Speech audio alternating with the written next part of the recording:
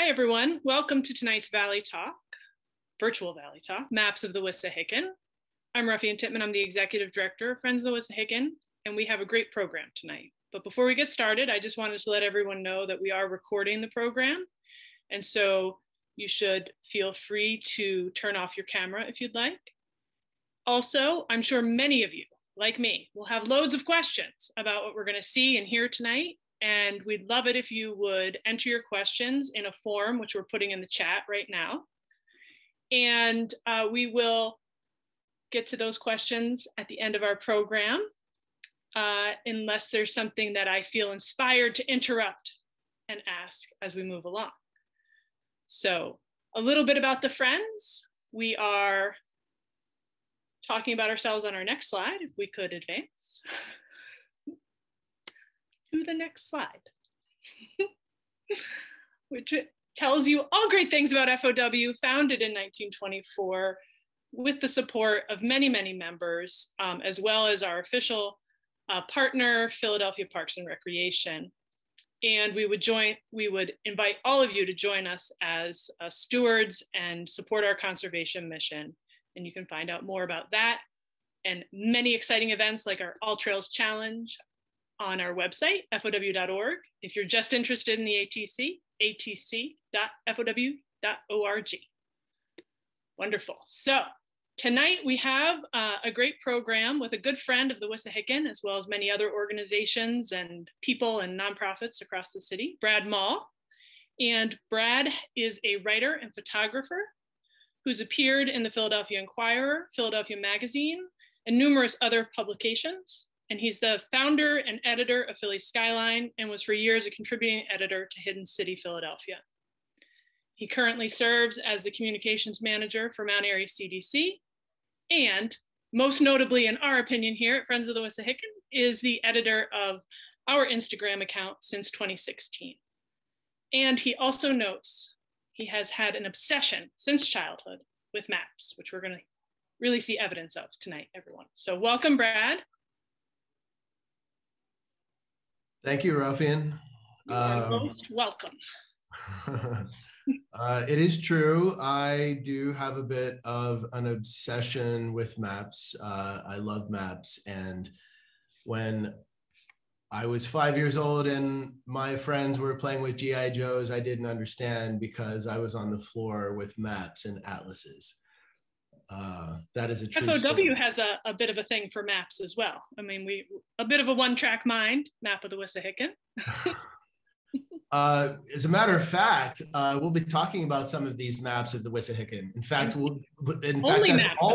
that is all we'll be talking about. Exactly. So if I may, I will start these slides.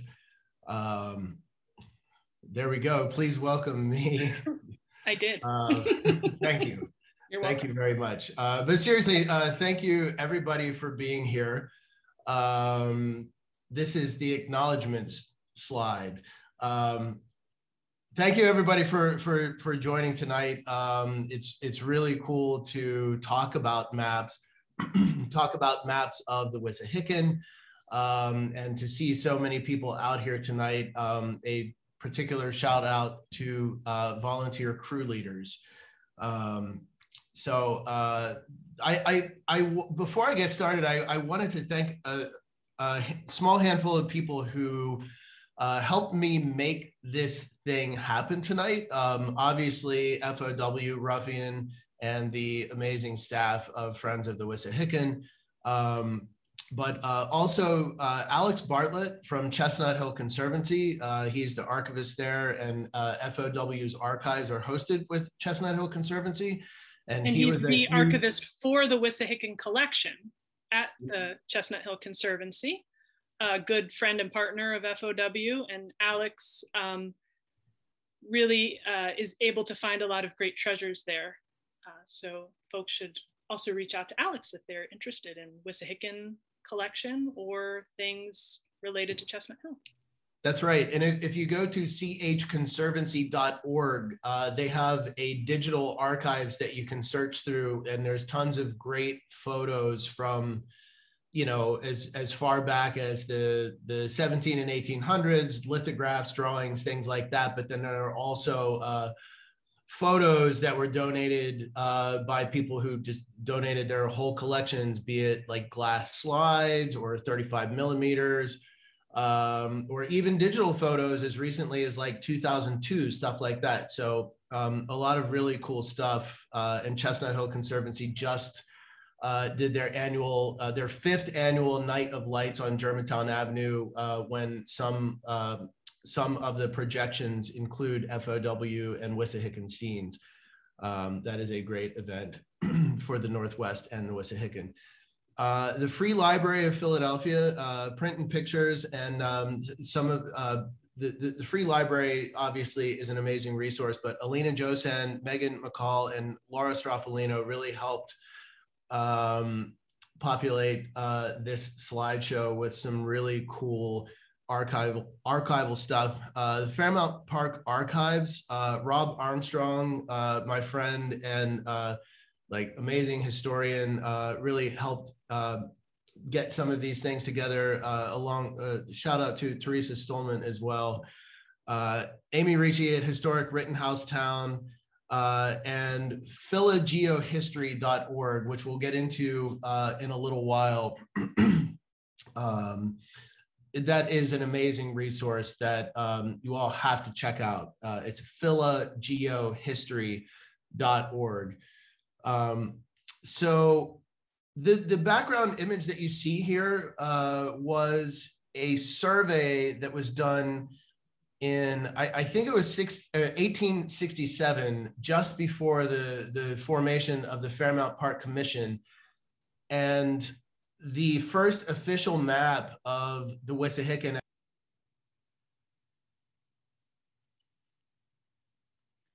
Just give us a second. It looks like Brad's been muted, folks. That's a great map. And I'm hoping that he's back. Yay. Who muted me? Okay, so, well, anyway, this is the first slide, so to speak. So everyday maps, I just want to kind of orient us to where we are using the tool that probably most of us, or at least most of us who are into maps, use on a regular basis. And for me, that is Google Maps. I imagine a lot of us use Google Maps, be it on your phone, on your desktop, and your GPS, like if you're driving somewhere or even walking or what have you. So here we are. This is the 2021 version of the Wissahickon Valley Park, as noted by. Can you all see my cursor as I do the little circle thing? I can. Okay, so this is 1,800 acres of park here, and this is what we know as the Wissahickon now. So you've got Henry Avenue over here. You've got the Wissahickon Environmental Center and Dora Natural Area here. This little wing here, this is the Gresham Valley, which has expanded quite a bit. Hasn't expanded quite a bit, but its use has expanded over the last 10 years or so, largely led by the Friends of the Gresham Trail, who are a partner of FOW, to help build trails and so forth. You've got Carpenter's Woods over here, and then down here, this is Rittenhouse Town and Clifford Park, where Thomas Mansion is. And then you can follow the Wissahickon Creek all the way down to the mouth at the Schuylkill River. And so I just, again, just to orient ourselves using Google. Google Maps recently updated the way that you can view the layers. You've always been able to view the satellite view. So this is the satellite view. I think that's cool if you kind of dial down a little closer. It looks a little busy at this layer. My personal favorite is the terrain layer, which is sort of the general basic view of, of street maps and parks and so forth. But you have the terrain, which is super helpful if you're planning a hike or a bike ride or that kind of thing. And then they recently made it easier to find the biking routes too. So I just wanted to mention that because it's kind of a cool little feature. And then this here, another one that a lot of us may use on a regular basis. This is All Trails. And this here is just a sample hike that I have drawn up here. It's 3 miles long. That starts, and it's a loop hike that starts and ends at the Wissahickon Transportation Center here. Goes up to 100 steps, kind of goes around the Hermit's Cave, and then goes up to Lover's Leap, and then back down on the paved trail here, the Wissahickon Bike Trail. But I just wanted to mention All Trails because when you map something like this out, it gives you the elevation, which is kind of cool. I was going to say, this is a great one for getting in not only your steps, but also your staircase climb achievements on your Fitbit or other tracker. That's right. That's right. And Strava does that too, but Strava records you as you do it. And you may be able to plan ahead on Strava. I know how to do it on All Trails, which is why I showed that there. But here's what people want to really see. Right? Here's what people want to see. So this is the historic maps section. And so let's just get right to it here. All the way back in 1687, Thomas Holme was the first Surveyor General of Pennsylvania. He was assigned that role by William Penn. This is the earliest days of European settlement in this area. Obviously, the Lenapes were here a lot longer before any people of European descent were here. But this is the written history that we have. And so, you know, from the era of William Penn, Thomas Holme was his surveyor, giving his name to Holmesburg, neighborhood of Philadelphia. The original, there's an earlier version, I think it's 1682, that is the original city of Philadelphia, which is just this little spot here, which is basically what we know as Center City. It was Vine Street to South Street, which was then called Cedar Street, and then river to river. That little rectangle with the 5 public squares, that was the original city of Philadelphia. But Pennsylvania was, you know, what would become the Commonwealth. And originally it was Philadelphia County, Chester County, and Bucks County. And so Philadelphia County went all the way out here. They eventually broke off Montgomery County from Philadelphia County, and Philadelphia, I'm sorry, I can't remember the year, but Philadelphia County and City have been 135 square miles since whatever year that was. I think the 1700s. But anyway, so this is 1687 here, and this is the map of improved part of Pennsylvania of America, divided into counties, townships, and so forth. And we see here across the river the part of West New Jersey. But right smack in the middle of this map, you have the Schuylkill River. I believe this is the Brandywine River over here. This is Neshaminy Creek.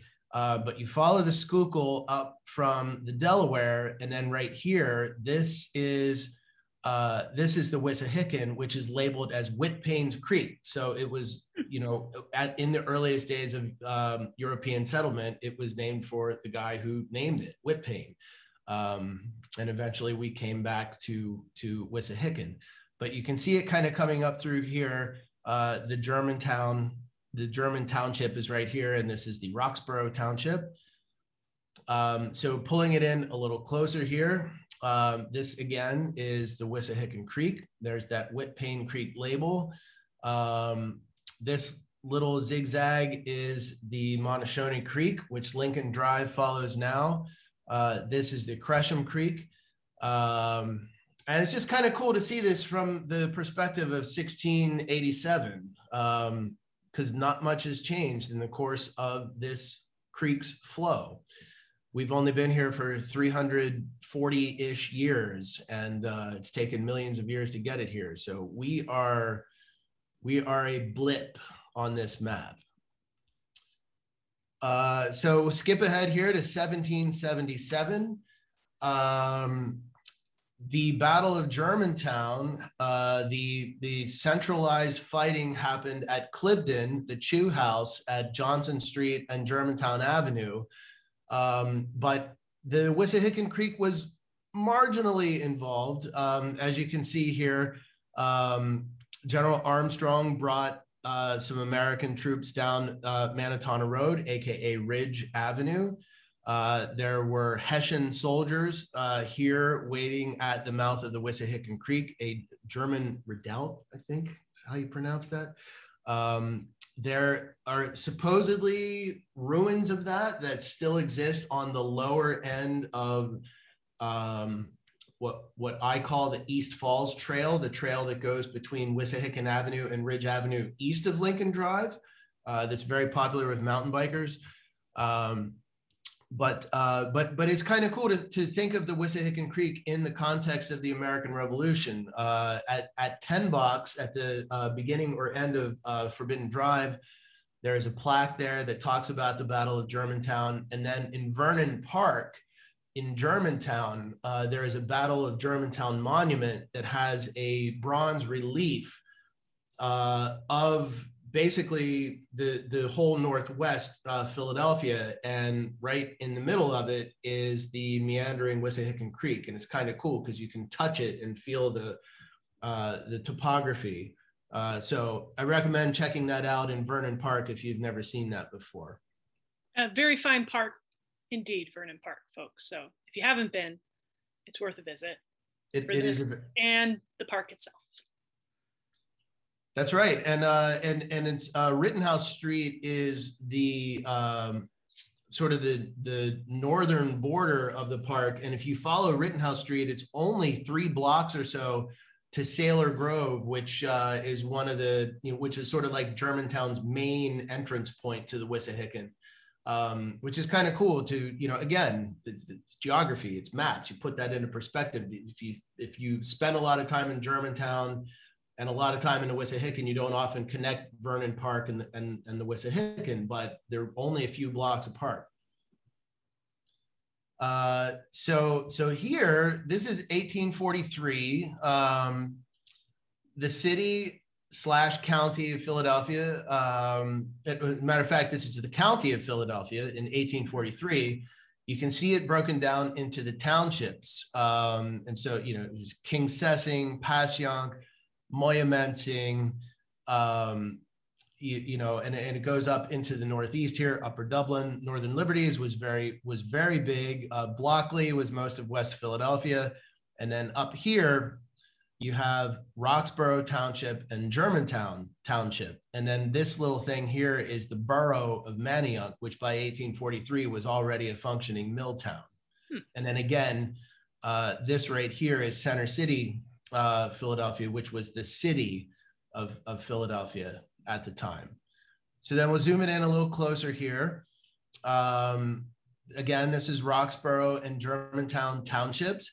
And it's kind of interesting, like in our modern context, we kind of picture the Wissahickon Creek or the Wissahickon Park as the big divide, if you will, on the 2 sides of the Northwest. Mm-hmm. But as it was drawn up in the 1680s, it was surveyed in a straight line. And so you have this big straight line, which actually to this day still affects the 8th Councilmanic District and the 4th Councilmanic District. Nice. So it's interesting that there are people who live on the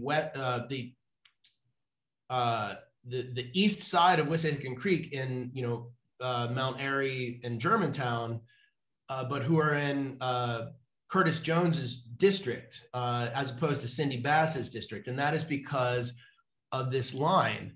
And this line at the time was the township line, and there was a township line road that was built, and that township line road is now called Wissahickon Avenue, but it used to go all the way down here. And of course, when it got into the topography of the Gresham Creek and then crossing Wissahickon Creek, you know, it of course zigzagged a little bit, but the idea was that it followed a straight line. And then when you come back over on the Roxborough side, so the White Trail, if you're at Gresham Creek and you're going north, the White Trail basically follows the path of the township line. It crosses Valley Green Bridge, goes up Forbidden Drive, and then right near the McGarge Dam, there's a little spot where it veers up McGarge? to the left. The McGarge Dam. That's right, McGarge or McGargy.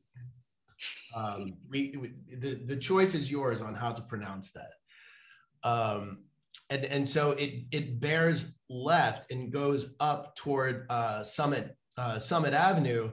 And then when you get into that part of Roxborough, like the Andorra area, you have Old Line Road, and thus the name Old Line Road. It follows that same axis that is seen here in 1843.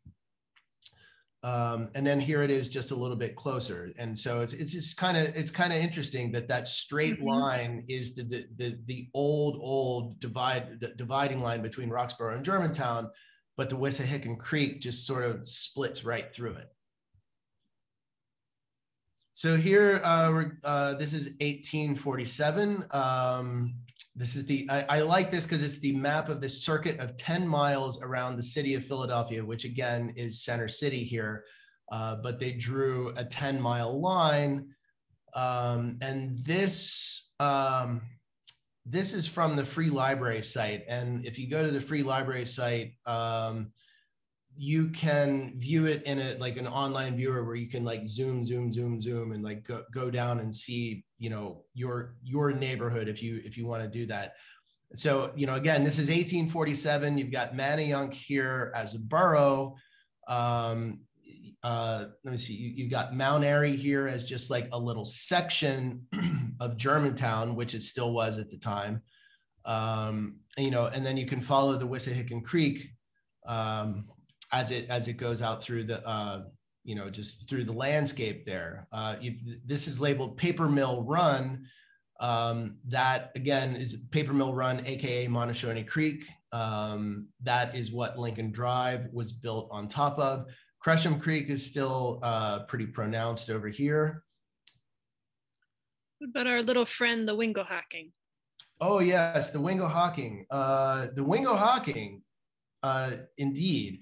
So Germantown Ave kind of follows the ridge between the watersheds. You know, it loosely follows that. So if you're on the west side of Germantown Ave, the water flows downhill eventually into the Wissahickon Creek. But on the east side, and you know, and to this day, East Mount Airy, East Germantown, a lot of it drains to the Wissahickon Creek, which then drains to the Frankford Creek.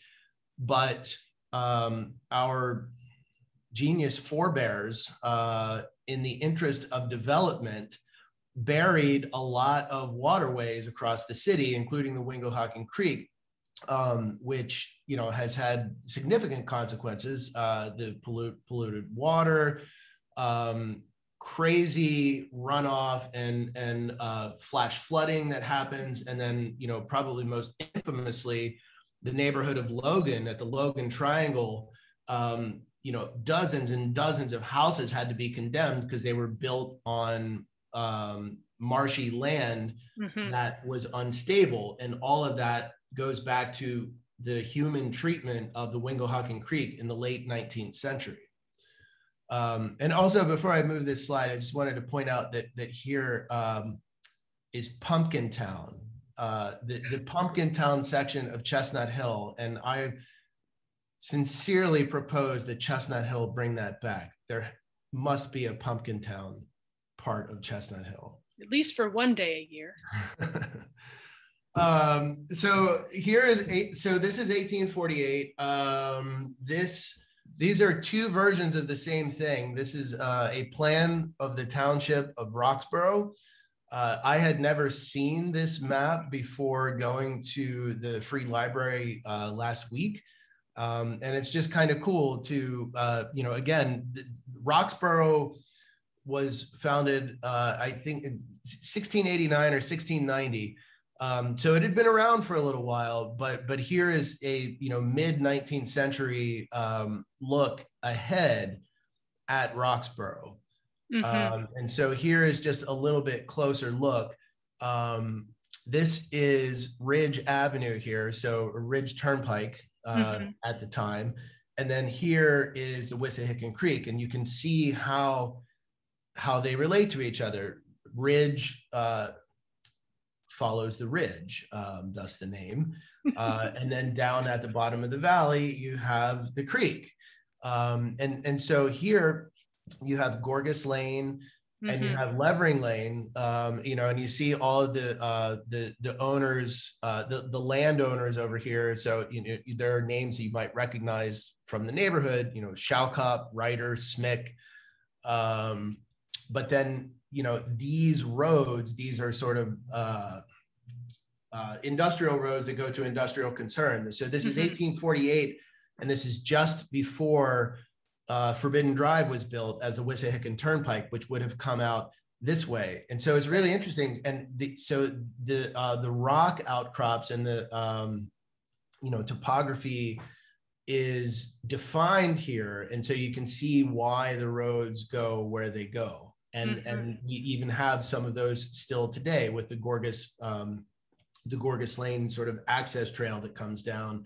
Levering, there is a trail that comes down from that, and then over here you have Livesey. There was a bridge at the time, which we'll actually see more of shortly. Just kind of interesting to see that. And then 1854 was the year of the great consolidation of the city. And you can see it over here. It says Consolidated City, Philadelphia. And this one says new map, Consolidated City of Philadelphia. So the city and county of Philadelphia became contiguous. That is your Quizzo answer. They are contiguous in 1854.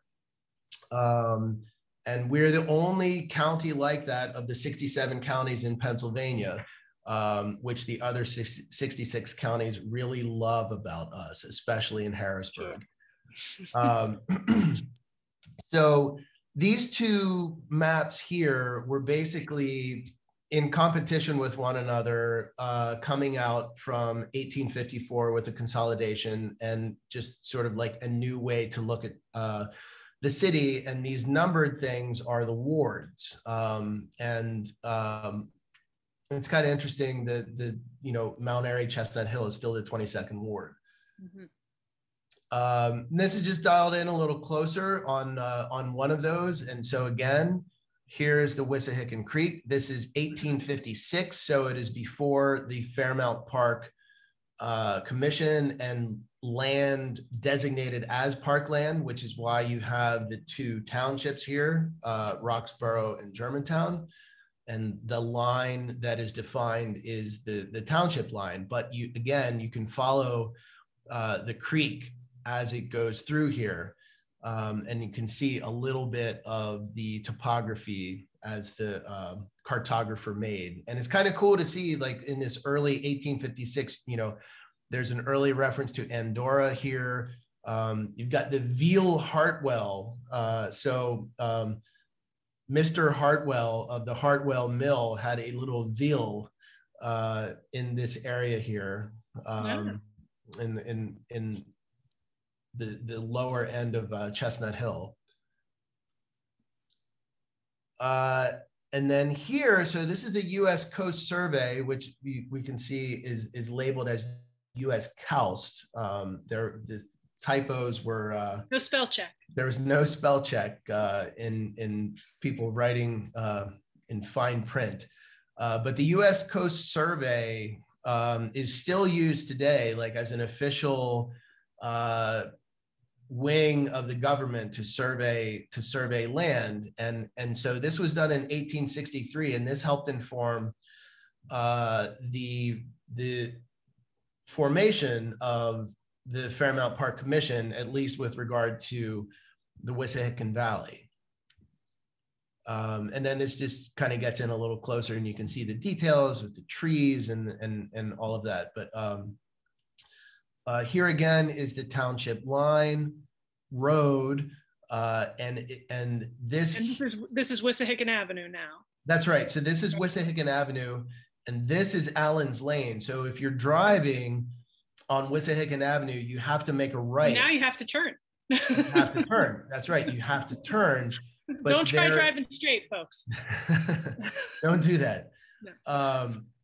But this is Livesey Lane, and so Livesey Lane is still, obviously a road, and this there was a bridge at the time, which again. So by this time, the Wissahickon Turnpike was built, aka Forbidden Drive now. But it's kind of cool to see that. Am I drawing that?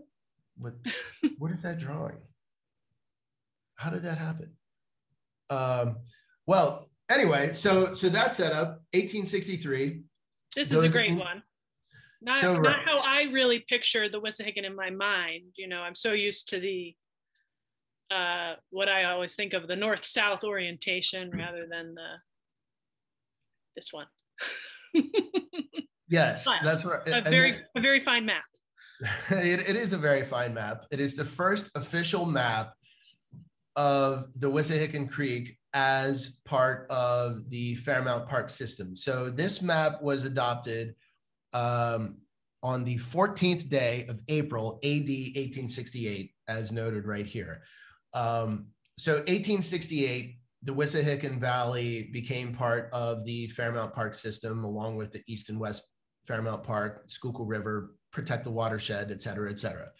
And this was the first version of it.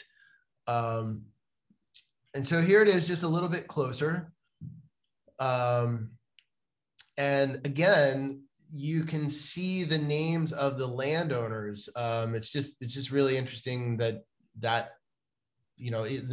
even I think still kind of exists to a certain point today. Although on Zillow, it is more interested in appraisal values than actual landowners. But it is kind of interesting to see.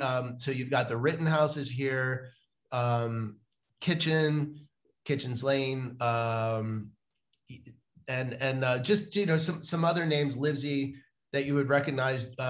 You've got John Welsh over here, and John Welsh was a landowner in Mount Airy who donated land for what would become Mom Rinker's Rock and the Toleration William Penn statue. Okay.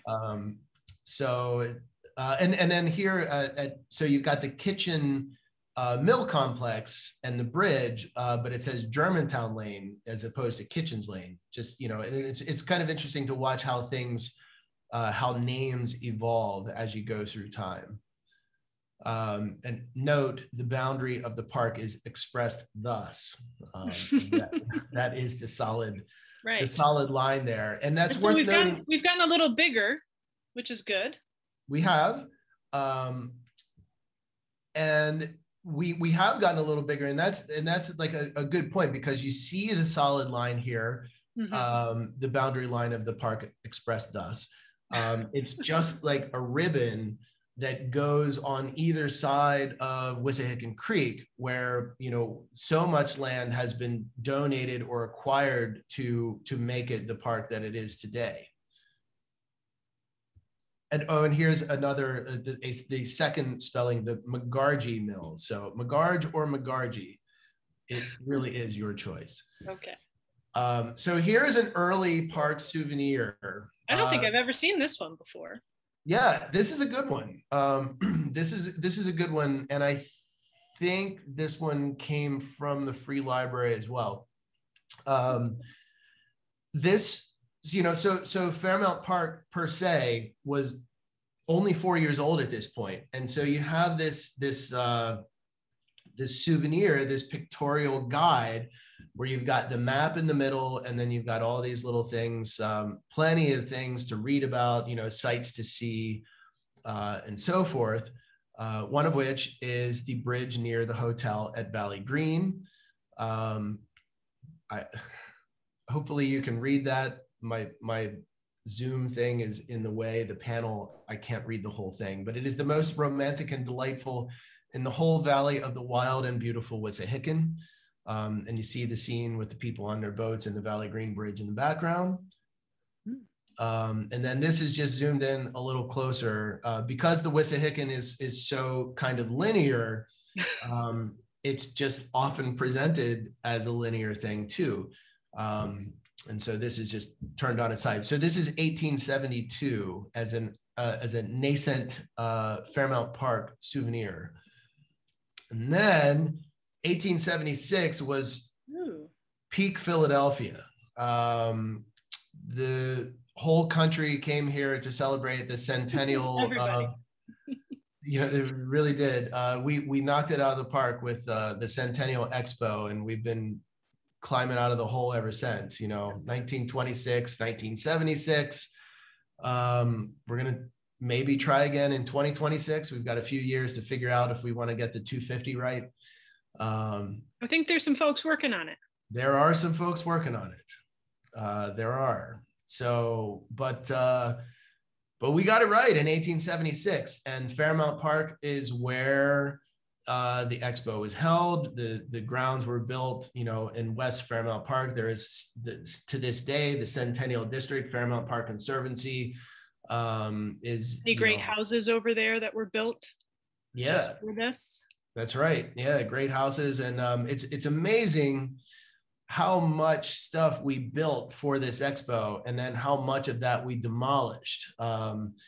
Philadelphia has been demolishing buildings for a long time, and we still have a few that are left over from it. Memorial Hall, obviously, the Ohio House, and there's a couple other little things around the park that were preserved. But the park was one of the sort of central attractions. Like, everybody went to the park to see all this stuff, but they went to the park. That was the point.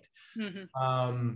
And so that's why, International Exhibition, 1876, Fairmount Park was sort of a star of that. And the Wissahickon was a part of that as the 8-year-old park. So this is just zoomed in a little closer, and you can see that it's still in that early ribbon phase. But even then, so 1876, you have the old inns of the park, like the Maple Spring Hotel, Wissahickon Hall, and so forth. But then you also have other things that are still familiar today, like Lover's Leap, the Kelpius Cave, Valley Green, and so forth. And then here, so Fairmount Park and the Wissahickon had been around for a couple decades at this point, and the City Planning Commission was looking ahead to the 20th century. And at this time, the park was still pretty much a ribbon, and they were looking at ways to develop the city right up to the edge of the park. I think, fortunately for all of us, the topography kind of prevented that. Mm-hmm. And so, so again, like 1896, it's still mostly a linear ribbon sort of thing, but there's a couple little additions that have happened since 1868. So right here, this right here, the Prowatane family donated the area around the Hermitage and Hermit Lane. There's, like, along here, it's a little difficult to make out because of the split of the page, but the areas along Gresham Creek some areas along there were added as well. And as we pull it in a little closer, you can see just how close the development was planned to come. So this is this is Ridge Avenue here. And this is the railroad bridge. Okay. The 100 steps are about right here. This is before the 100 steps, just before. But you can see, so this is now called Rochelle Avenue. It was called Jeanette Ave at the time, and back then Jeanette Ave was supposed to go basically along the edge of the parkland, and there is a Jeanette Street now. It's like a mile north of here, and there's where Jeanette Street becomes Green Lane is one of the entrances of the park. But yeah, it's just kind of wild to see that. And then here is like way on the opposite end of the park. This is Thorpe's Lane, aka Bells Mill Road. This was the northern boundary of the park at the time, which is what this green boundary here is. And then north of this, you see like Henry Houston owned this land and so much of the land. And then over here, the convent of the Sisters of St. Joseph, which is now Chestnut Hill College. And there was the mill race, and there was a dam that caused this little this pond right here. Just all kind of interesting stuff. This is Germantown Ave here, and then this bend is still there. And then right now, the park this is all Harper's Meadow, and this is the Orange Trail as it comes down here.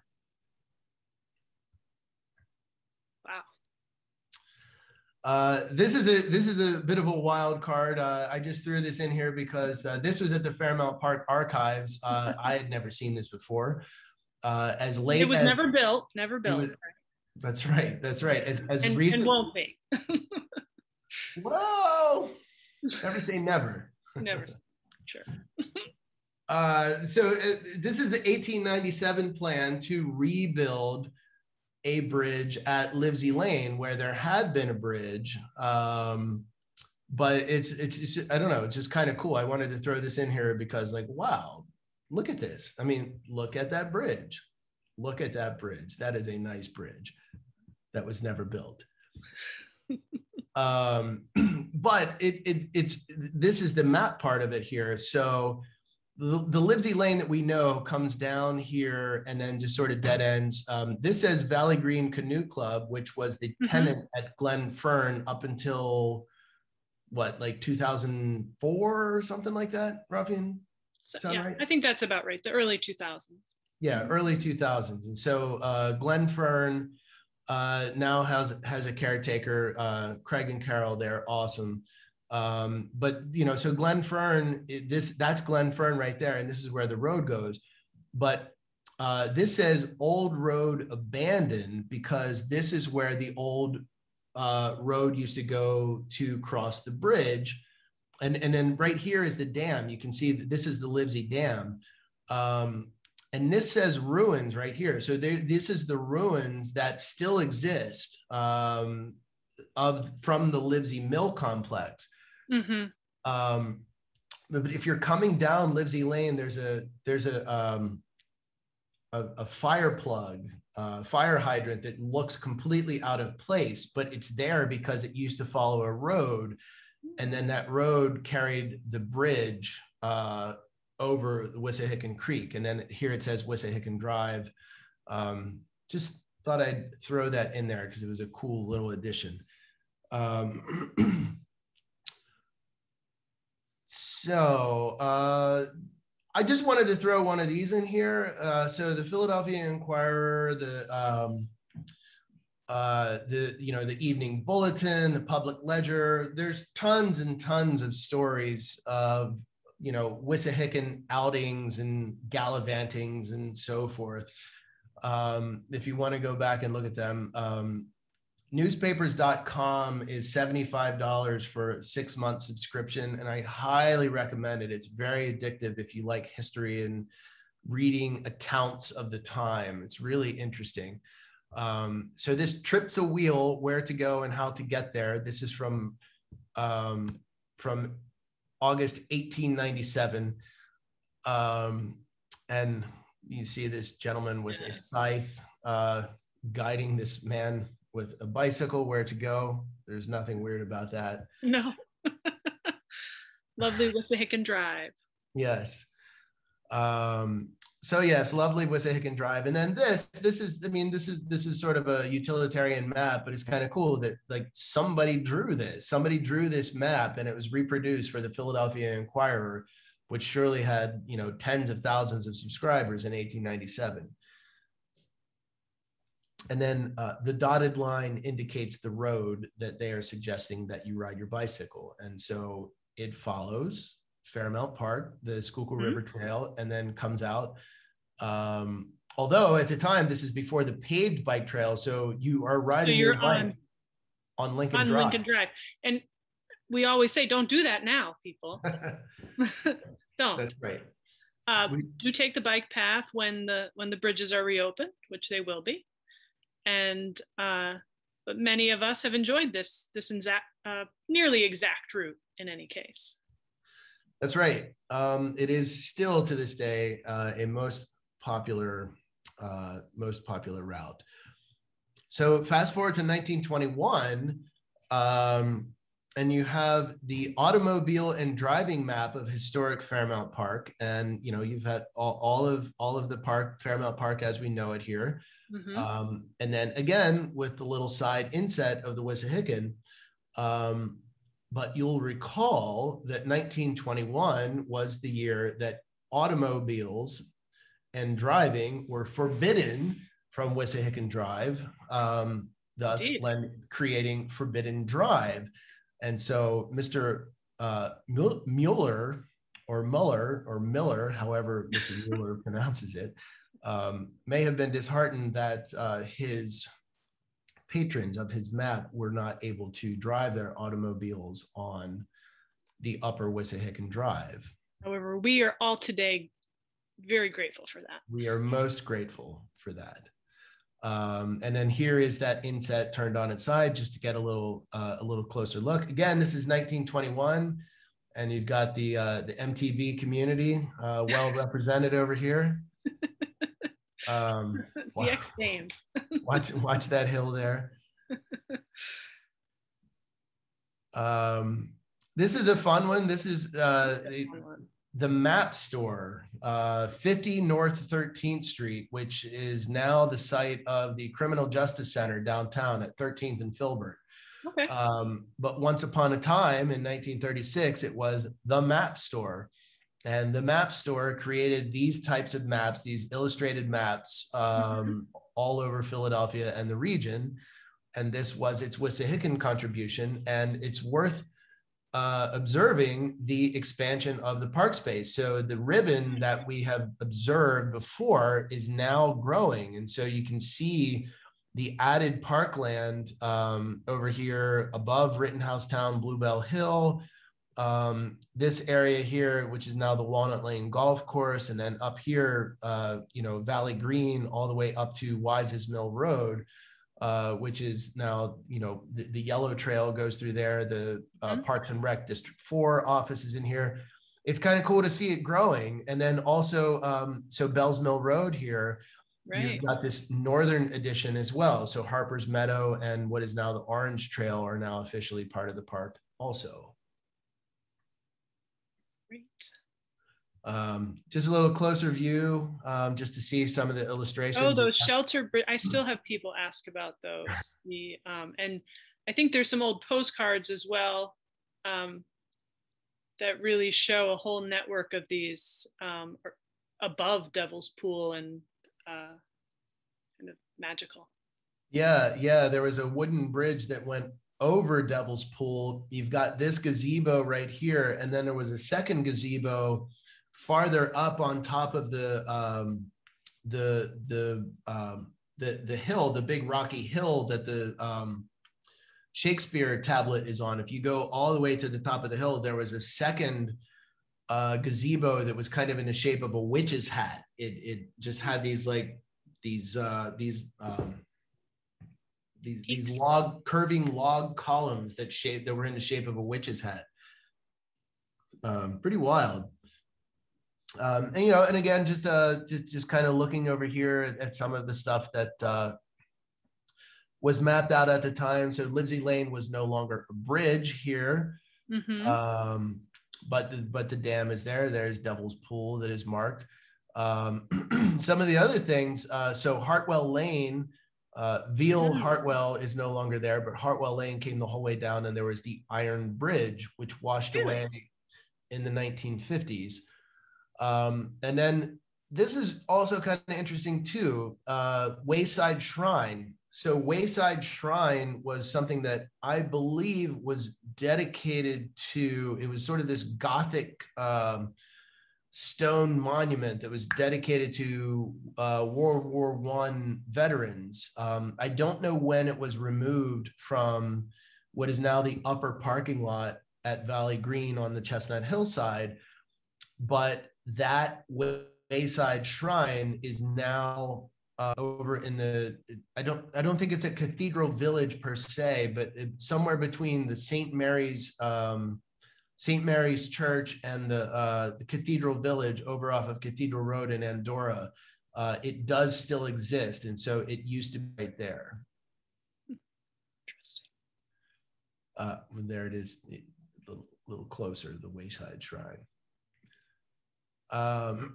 So this is 1944, and I wanted to point this out because this serves as a starting point for the FOW maps. I am certain that Friends of the Wissahickon had their own maps of the Wissahickon prior to this, but the oldest actual map that I could find was from 1946, and it follows most of the contours and lines that are presented here. And so I wanted to, show this because this is an official Fairmount Park Commission map. So here we go into the. There's a few of FOW maps. There's a few. Yeah, so we'll just get right into it. So this is 1946 here. This is the oldest one that I could find, which is not to say that it is the oldest that exists. It's the oldest one that I could find. But it's kind of cool. So the park is shaded in green here, following basically the exact contours of that previous map, but added with lots of language about Friends of the Wissahickon, flowers, ferns, fauna, geological formations, a note about FOW, and then this awesome little bus or train or whatever this is at the train station. I think it's a bus. You think it's a train? It's a future bus. Okay, it's the Jetsons. Right. And then here's zoomed in a little bit on that one. So again, this is 1946. We're way up on the Gresham Valley where the Gresham Trail goes now, but you have noted here Buttercup Cottage, Lake Surprise, which is less a lake and more of a sediment retention area these days, but the dam is still there and waterfall. That is really nice. You've got this says Chrisheim Memorial. It is the Gresham Memorial, Chrisheim Memorial. It is at the corner of Gresham Valley Drive, which just closed for 6 months for construction, and Germantown Avenue. And then this is kind of interesting. Across Germantown Ave, it says Woodward Rock Garden. So Woodward, I think most of us, at least in the Northwest, are familiar with the Woodward Company. The property management, and so forth. The Woodward Rock Garden was basically a park attraction on a former quarry. And so if you know the Chestnut Hill Flower Shop right on the corner of Crescent Valley Drive and Germantown Ave, just behind that is an old quarry, and there's a set of stairs that leads up. I mean, it's all overgrown, of course, but that was the Woodward Rock Garden. And if you go to the top of those stairs, you're sort of like at the top of the Chestnut Hill Friends meeting area. I just thought that was kind of interesting that was. Could you wave your cursor over where you're talking about for folks? Oh yeah. Sorry, this is it right here. Right. So this is Germantown Ave. This is Valley Drive, and this is Mermaid Lane right here. So Chestnut Hill Friends meeting is like right here. And it's kind of cool to see the official parkland go over to Mermaid Lane.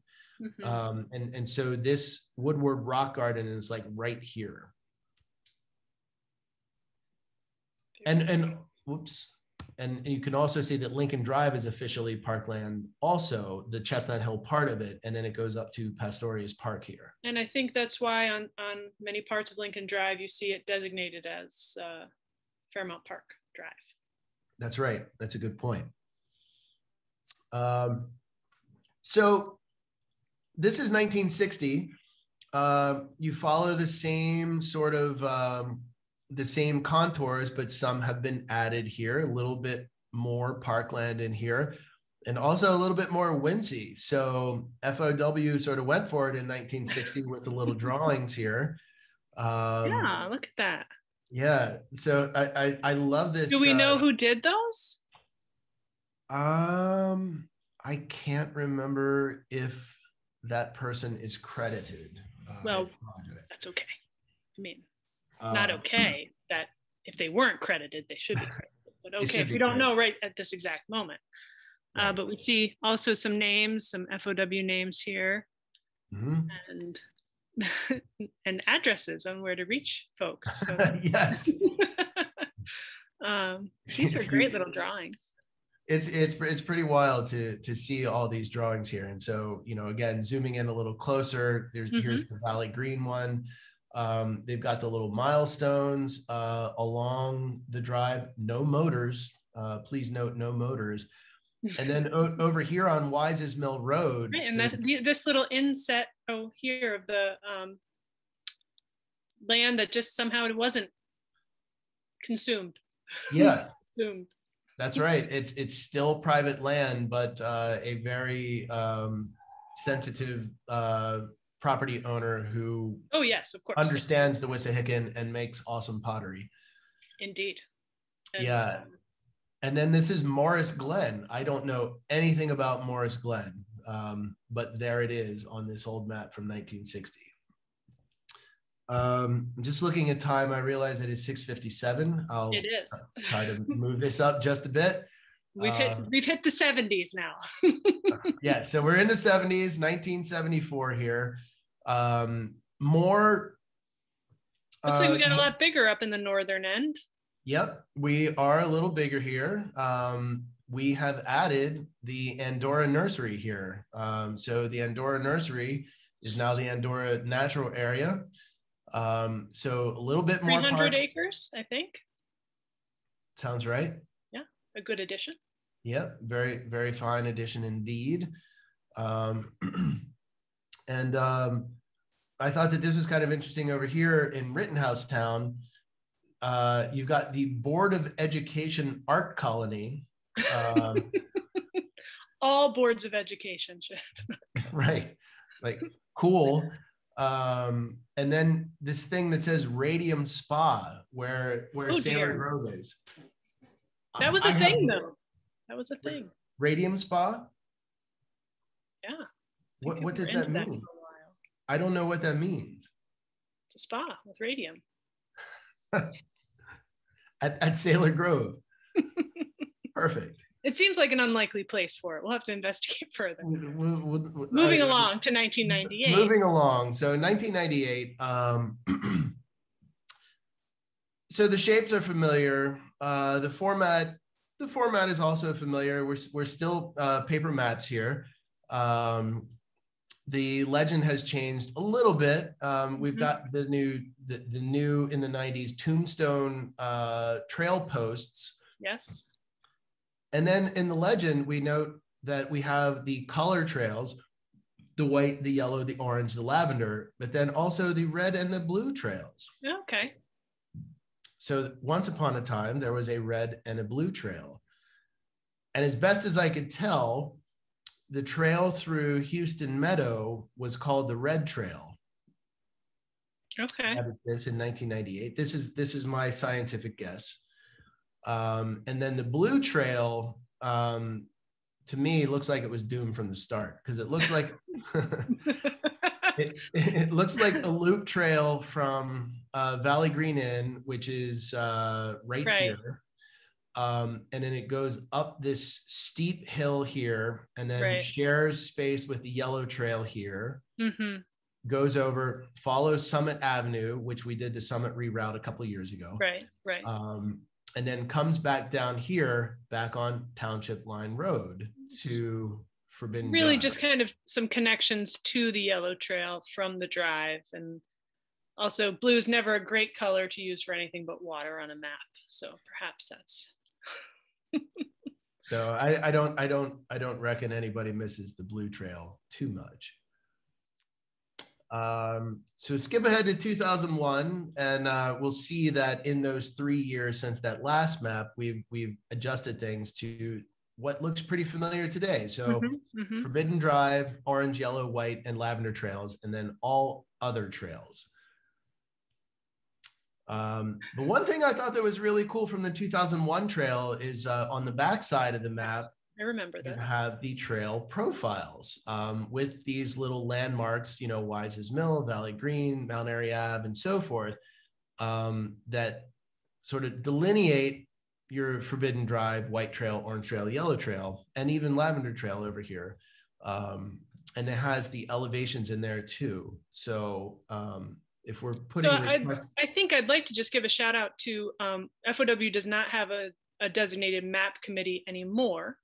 But at this time, there was a dedicated group of board members who formed a map committee. One who was still on the board when I joined FOW in 2006, John Fuller. He since passed away, but were the folks that really went through and thoughtfully put together things like this. So just a little plug for that effort from our board back then. To do this, because this is a lot of fun and also really helpful in this kind of yardstick way of what you're going to see and how difficult is it going to be to see all that. Yeah, for sure. Thank you for mentioning them. I mean, because this is a really cool thing, and this may be something that we will see again at a future FOW map. And then this is 2009. This was the last of the paper maps that I have. I'm not sure if there were further additions that were made. There was a 2011 print run, but it was not substantially different from the 2009 edition. Gotcha. I wanted to show this one because I thought this was very thoughtful. Again, to the maps committee to put this little thing in here. Use caution when crossing Gresham Creek. Several bridges have been damaged by recent flooding. 2004 Hurricane Jeannie came through and totally obliterated the Gresham Valley and washed out 3 bridges in one storm. And so here it's marked that. And I think we've only had one brought back that was destroyed. That's right. That's right. And that one is up here, like kind of where that bike is. But this one was washed out. This one was washed out. And then the White Trail, you still have to ford that creek at that location. Correct. So then 2013, we have what's basically the current version. There was the change to the UPO paper, the recycled rubber. You can also put it over your head in a rainstorm. But it also doesn't fall apart in the rain, which was one of the features that we thought was good. That's right, which is why you can put it over your head. Yes. Very, very durable material. And also a new design, totally new design. Ruffian, was this Christian who did this? This one was actually a graphic designer from a firm called Kelch Wilson, worked with our internal project manager, Henry Stroud, who's was with us from 2011 to 2016. And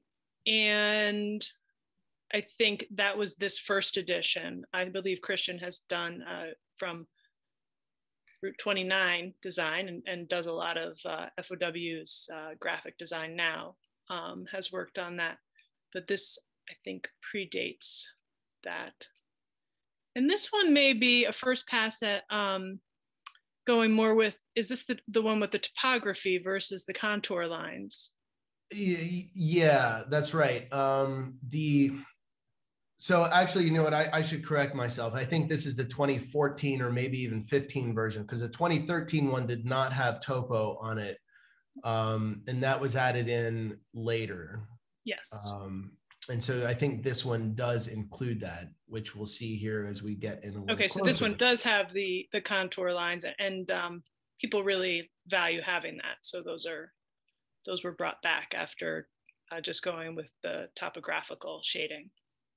Right, that's right. Yeah, the contours are definitely very helpful, and it's interesting. So this one says, you know, so Yellow Trail, excuse me, follows Summit Avenue. That is noted here, and again, the volunteers and crew leaders, with a little bit of professional help, rerouted this to come here and cross this stream, and then kind of come along here, and then go back in here. So future editions of the map will reflect that. But so talking about the north and south thing and Henry Stroud and the maps that FOW produced in 2013 moving forward. Yeah, so these were part of a park-wide wayfinding and signage system, and funded with some state grants that FOW was able to apply for, as well as private matching funds. So the whole project was, I think, almost $500,000. And a lot of these kiosks, this is what we call a primary entrance. And so for primary entrances in the Wissahickon Valley Park, you see the 3-paneled kiosk. And that gives you the directory, the info, as well as some information about stewardship. And but each park entrance, whether it's primary, secondary, or tertiary, always has this park information panel and really presents the park in context to where you are at this particular point. So sometimes you'll see it horizontal, and sometimes you'll see it in my preferred orientation of north-south, which again is how I always picture the park in my mind. So it can be a little disorienting if you are expecting a north-south thing. Sure. So when you arrive at the kiosk, just look for the north arrow to orient yourself. But yeah, that's why I wanted to include this one, because it's kind of an interesting thing to look at this familiar shape, but from a different angle. So then we have the pocket maps on our computer screens. They're much larger than real life, but this Bic lighter here is for scale, obviously. Sure. But it does fit in your pocket. It does fit in your pocket. So this was 2017, I believe, is when the pocket maps, yes, 2017, they came out. Again, there is that shape that we recognize, and it fits in your pocket. And it's kind of cool to see the Andorra Natural Area get its own little inset here, which will serve as a segue. There's the Andorra Natural Area a little closer in, and you can see all of the named trails here. I'm a big fan of the Gnome Trail. A good one. The Gnome Trail is a good one. Oh, and then the map app. Recent addition, the map app. That's right. Download it. Go to the iOS store, go to the Android store, if that's what it's called, and download it and use it. There's 2 versions in here, people. I'm sorry, I have to plug it. We're so proud of it. A big shout out to our communications team, our Director of Development, Sarah Marley, and Noah Kulak, our communications assistant, for pulling this off very quickly in 2020 as we were trying to really connect with folks, so many new visitors, as well as, you know, longtime visitors who couldn't get their hands on the paper map, and we couldn't mail it to them. So we found a way to get it into your pocket. And it's a great tool with lots of excellent content as well. So take it away, Brad. That's right. Like such as these things over here. So there are two ways you can view the map. You can view the outdoor map, which most of us call a Google map. Yes. And this one you only need just the very slightest of signal for, as most of us find with Google. As long as you have something, you can see it. But as we all know in the Wissahickon, sometimes you don't even have just the teensiest bit of signal, in which case, if you plan ahead, you can have essentially that same map that you showed in the pocket map or the previous paper version. This is the PDF that made those maps, and you can have that in your phone. And if you take advantage of pulling that down into your app before you head out, you have it with you. And it doesn't need a signal if it's in your app. So get it. Yeah, that's right. And it's pretty great. So you can view it as a Google map, or you can view the actual FOW map as seen here.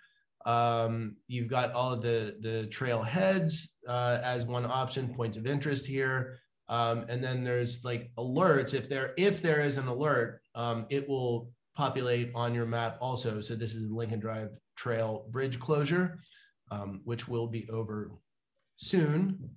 Yes. A 9 to 12 month project. That 12 months will be in March, and the project managers feel that it is on track, and so that's it'll be very excellent when it is reopened. That's right. Solid. That's right. And the city is investing in infrastructure, which we want them to do, and they're doing that. So that is a great thing.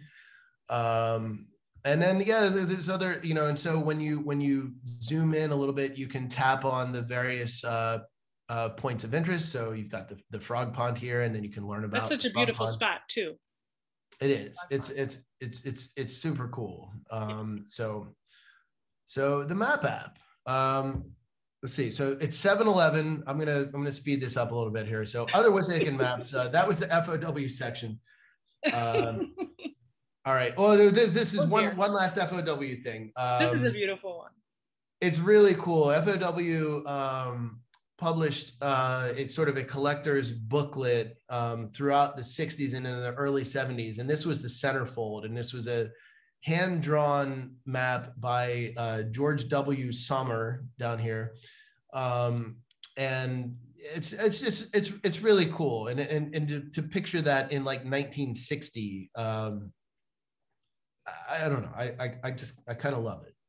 I kind of love it. I like that the letters look like they're pieces of wood or, branches. Yes. Very well thought out by George W. Sommer.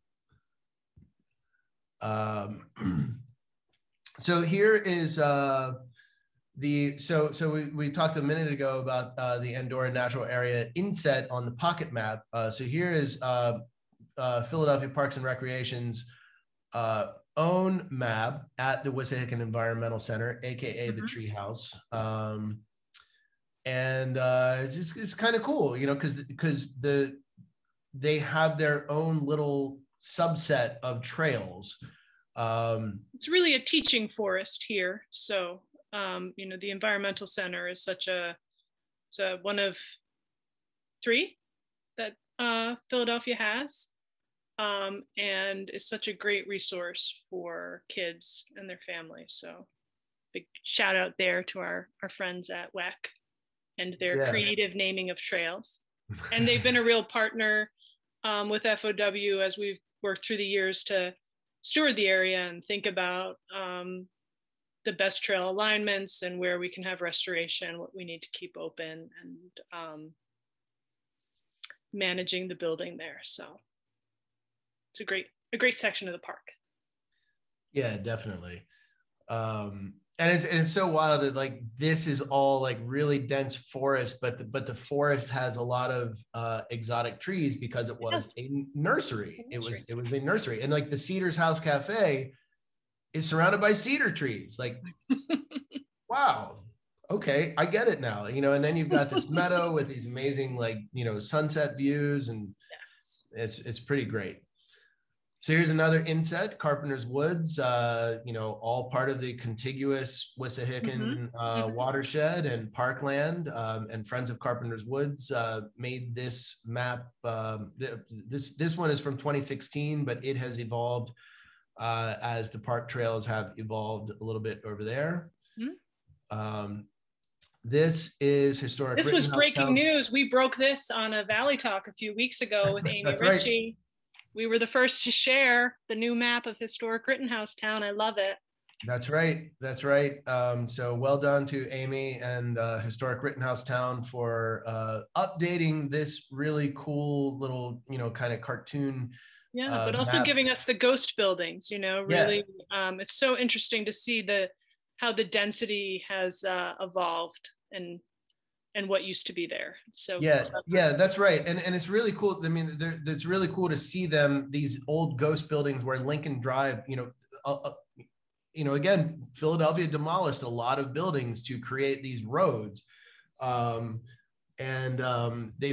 This map kind of puts them into their place here. And it's also worth looking at. So McKinney Quarry over here, this was the quarry loop that is now a mountain bike skills course that was built just over the last couple of years. And to see this all in one place but it really puts the kind of depression that's in the earth there into context as you're trying to figure out exactly what's going on here with the hillside. That's right. We dug it out. Right. So this is. Go ahead. Well, sorry. Yeah, this is our friends upstream in Montgomery County, formerly known as Wissahickon Valley Watershed Association, which they were known as when they created this map of the Green Ribbon Trail in 1979. Shout out to AutoCAD, circa 1979. This is it's cool. It is a cool map. I really dig this map. And you really see kind of, we're so familiar with our section down here, the lower 7 miles or so of the creek, but how many townships and neighborhoods it's passing through before it even gets to Philadelphia, and how many people are impacting the watershed. So.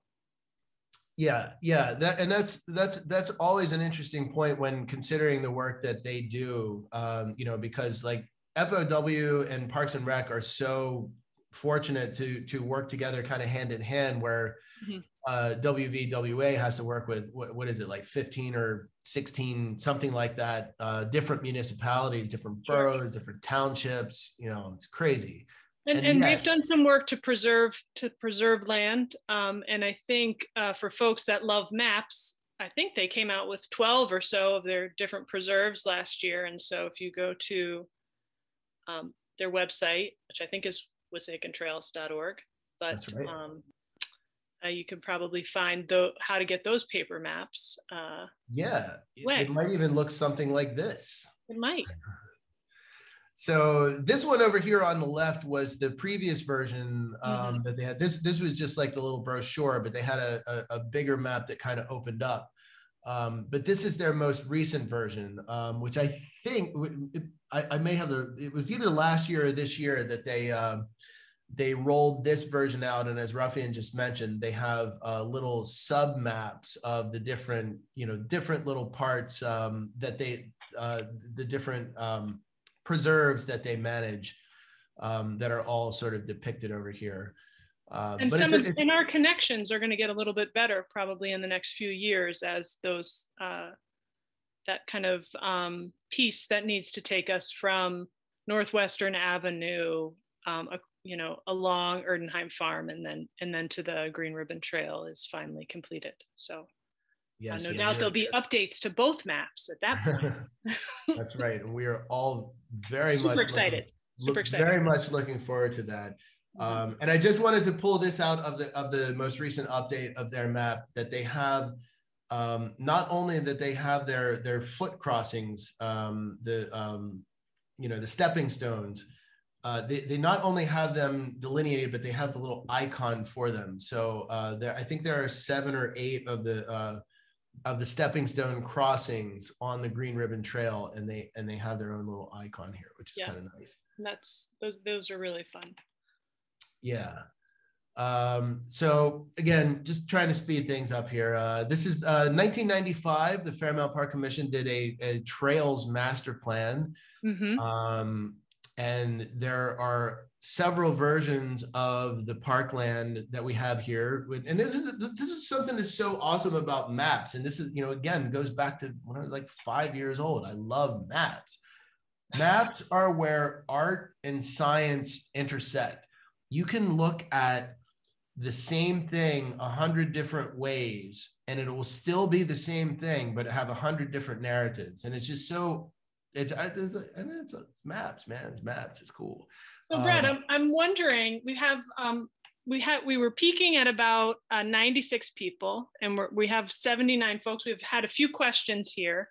I thought we might, maybe I can pepper you with questions, and if you feel like every few seconds you want to change the slide and just show something, and people get a little taste. And I'm not sure how many more maps there are, but how do you feel about that?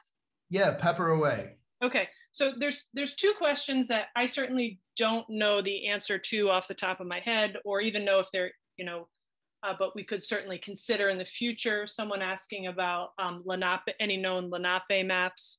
I think that would be a question for further research, unless you had the answer to that. I feel like if you had something, you would have included it. Oh yeah, absolutely. I wish, if that exists, I would love to see it. I am not aware of that. Yeah. I don't know if the Lenape committed to paper. Yeah, I think in general, the wayfinding and technique and perhaps naming would be an interesting talk, but certainly I'm not the expert in that.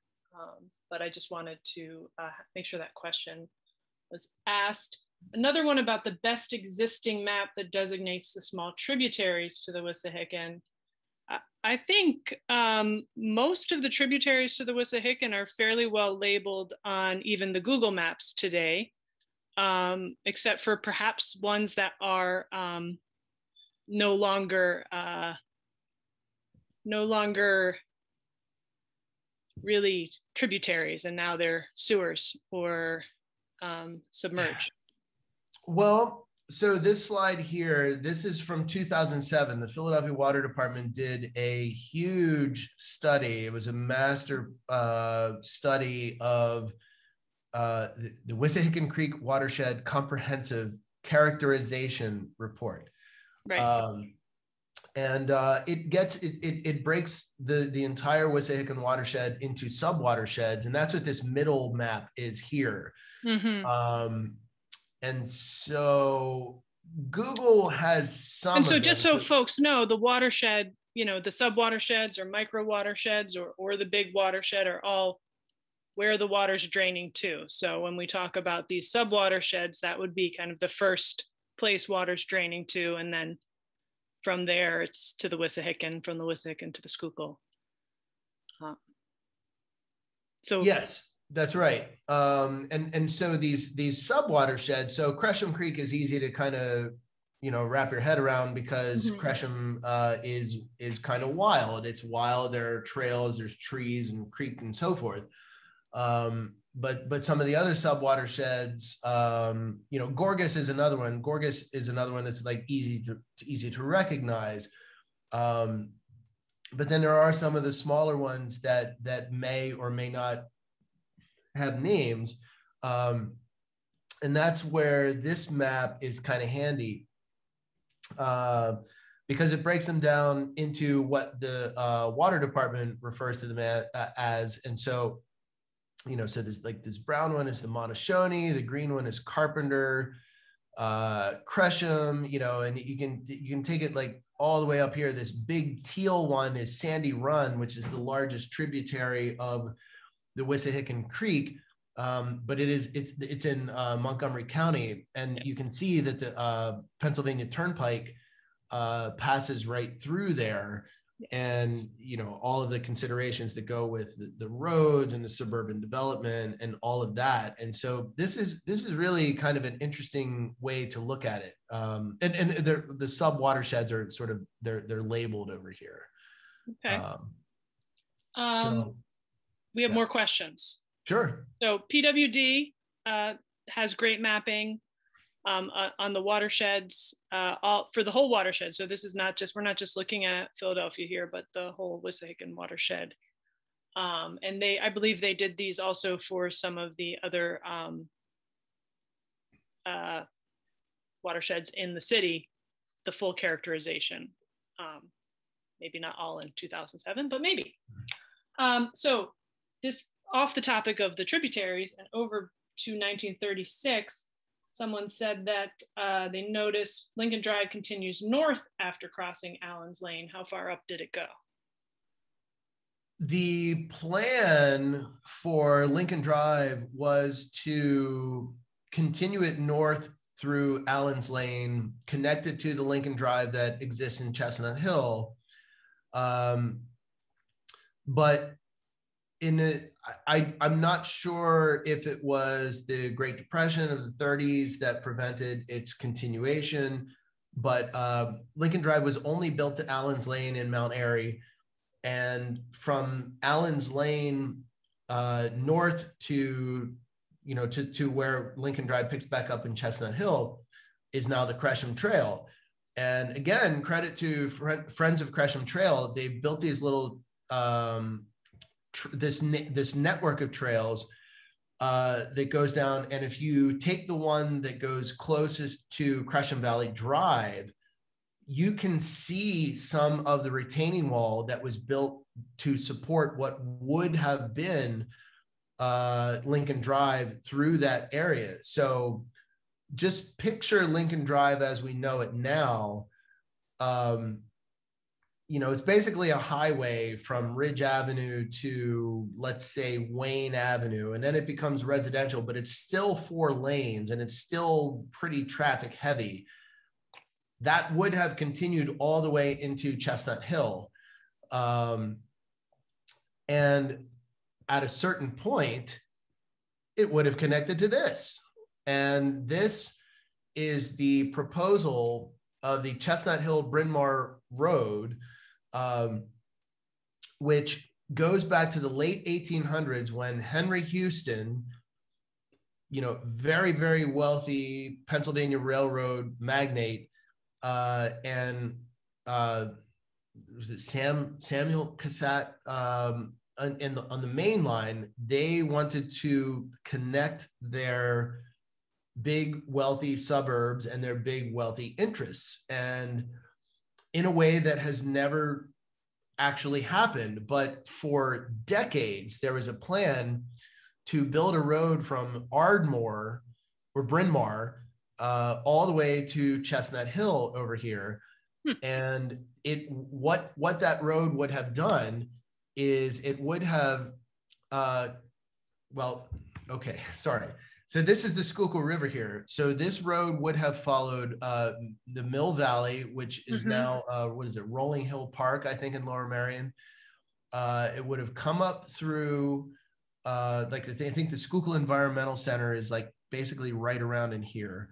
Okay. And then, so you see Ridge Avenue and Henry Avenue here. It would have come across and then gone right through the Wissahickon Park on a bridge, and then come over and connected with Gravers Lane. And then over here, this is Lincoln Drive, this is Gravers Lane. So Lincoln Drive, Bethlehem Park, and this new Park Drive would have connected over here at Pastorius Park, which would have become a traffic circle. So if you've ever been to Pastorius Park, just picture a traffic circle of 3 Lincoln Drive type roads. I'm glad that didn't happen. Chestnut Hill, yes, not let that happen. All right. We have one more question about why Paul's Mill Road was changed to Bell's Mill Road. And also someone who says they don't have a question, but think you've done a fantastic job tonight. was something submitted. Thank you. I'm going to let you answer that question. That's going to be the last question, and then we're going to say goodnight to everybody. But Okay. I did have a question for me, and I misspoke. Don't search for FOW map in the App Store. You want to search for Wissahickon Park Map app. Just put in Wissahickon and you'll find us. Okay, so take it away. Do you know the answer why Paul's Mill Road was changed to Bell's Mill Road? Just changing ownership. So okay. Paul's Mill, I'm not sure who was first. He sold the mill. Paul sold the mill to Bell. Well, Paul, I think, sold the mill to Thorpe, and then Thorpe sold the mill to Bell. That's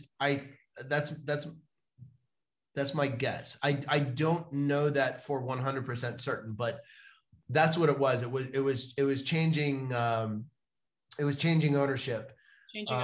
And there's a small handful of other examples like that. Carpenter's Lane was I think Trullinger's Lane. Okay. We might have to save some of this for another talk. Okay. Well, I'm the speed round. Sarah West. Here's Sarah West. I just want to shout out Sarah West. Former FOW board member, longtime FOW trail ambassador, teacher of geology to many a student, and obviously someone who has put a book together here that has a map in it. That's right. This is her 2003 book, and I just wanted to put that little map in there because there is a Wissahickon map, and it is Sarah West's book. And Sarah, if you're watching tonight, you're awesome. Thank you. This is Jason Killinger's map. Jason Killinger is he is the front man of the band Spacin', and he's in the Birds of Maya, and he's an amazing illustrator. He did this map for Mascar Design. It was their calendar for the year 2008, and it's just sort of this is a restrained version of the type of art that Jason does. It's really cool.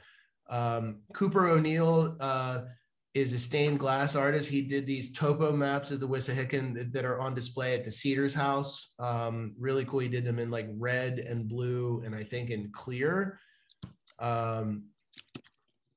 Jim Charnock and the late Jerry Schweiger, they put this sort of utilitarian map of Forbidden Drive together. And here's a map that I did. Nice. And if we can end on this. So I think this that's just yeah. I did this with Sharpies. I'm a big fan of Sharpies, but I don't know. Anyway. You know what? No. Sorry, I don't want to end there because I want to go to Philogeohistory. I want people to, if you're not familiar with it already, do go to philogeohistory.org. Because as you can see on the right, there's all these layers here that you put an address in, pull it up, and you can just look through different layers of time. And that is the beauty of maps. Maps tell lots of stories, and my stories are done. Thank you. Okay. Philly Geohistory, very exciting, folks. Check it out. You can click through time and see many, many, many more maps, and some of the maps you may have seen tonight. Brad, thank you so much. Thank you, everyone, for listening and being a part of it. And I'm sure we will have, if you have a question that wasn't answered and you want to send it in that same form anyway, we can look to either answer them perhaps at FO Wissahickon or on our e-news or any other place that we feel like we might reach you with that. And I am going to say goodnight to everybody. So yes, good night, everybody. And also don't forget to follow FOW on Instagram. It is FO Wissahickon. And John Jensen, I see you marking up this map here, saying sorry. That is how that happened. So shout out to John Jensen for tagging up our maps here. Seriously, thank you all for joining tonight and for sticking through this 90 minutes. Thank you, Ruffian, for allowing me to do this. Well, thank you for putting this together. I think everyone really enjoyed it. I know I did. So you have a great evening. Everyone else have a wonderful night. And We'll see you next year when Valley Talks start again in 2022. Awesome. Thanks, everybody. All right. Bye.